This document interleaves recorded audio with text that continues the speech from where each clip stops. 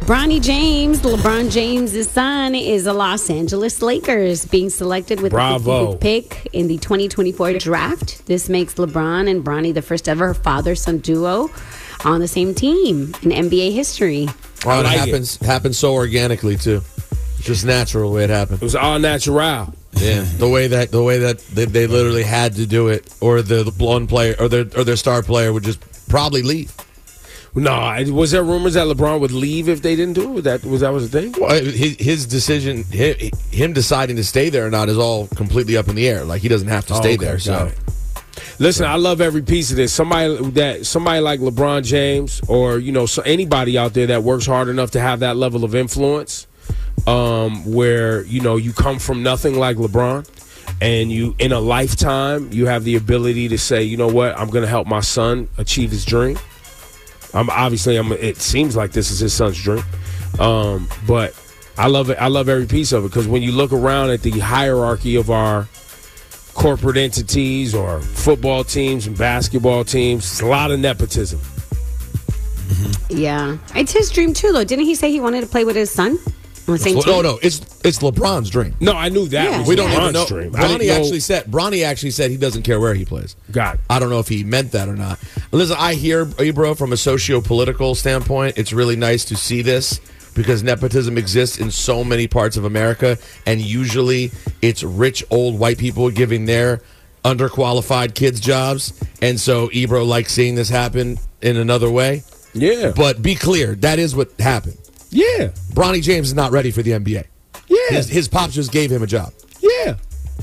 And I think it's going to play out super nasty. And the pressure that is going to be on this kid. Well, that's a different story. The pressure part. That's why I said I hope brutal. It's his son's dream. Right? Like, I hope this is what he really wants. And I know there's another emotional part to it, because his son has worked hard. Super hard, and had the heart issue. So, and I know that was super scary. Right? Absolutely. So in that regard, I think that's why we saw the video of Bronny being very emotional. But also this, on the socio-economic side of it. You'll never likely see this again in your life. Right. Well, you mean that a father and son are on the same team?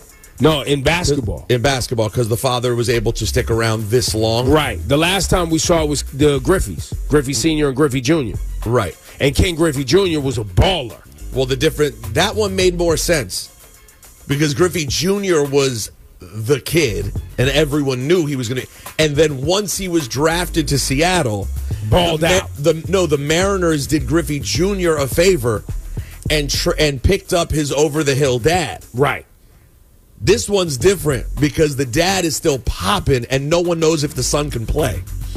So this one is it's like, it is Bizarro World. Now, I'll say this on the business side, jerseys are going to sell, for sure. Well, that's what better happen, because your team's a joke otherwise. Let's just be real. This is...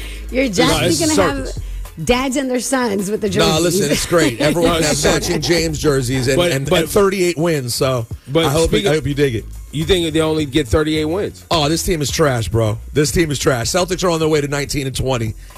What are the Lakers doing to improve? Is Anthony Davis staying healthy? Are they giving D'Angelo Russell a max contract? Like, what are they doing? Listen. I'm gonna let you have this moment. Because I'm gonna isolate this audio.